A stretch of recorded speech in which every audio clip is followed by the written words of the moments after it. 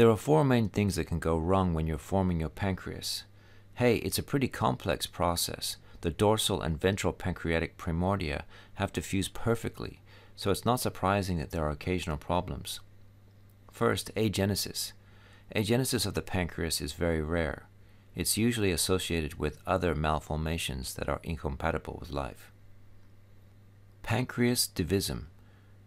This is the most common congenital anomaly of the pancreas. About 3 to 10% of people have this. The dorsal and ventral pancreatic primordia don't fuse right, and so you have the bulk of the pancreas draining through the dorsal pancreatic duct and the minor papilla. The duct of Wirsung is really short and drains only a part of the head of the pancreas. It is possible that having all that pancreatic juice flowing through that little minor papilla could predispose the patient to pancreatitis. Annular pancreas.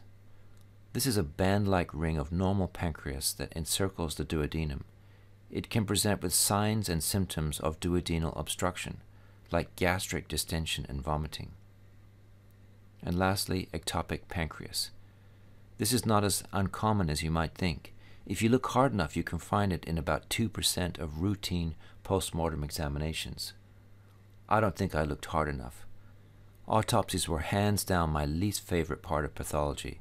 It wasn't so much the smell, although that was not great, or the sound of the saw cutting through the skull, or the Y incision, or the stupid Rokitansky method that we had to perform for educational purposes. Yeah, right. It was the sound the bladder makes when you pull it out from underneath the symphysis pubis. If you do it right, it makes a schlock sound that is unbearably gross. Anyway, the most common sites of ectopic pancreas are the stomach and duodenum, followed by the jejunum, Meckel diverticula, and ileum. To read more, see Robbins 9E, page 883.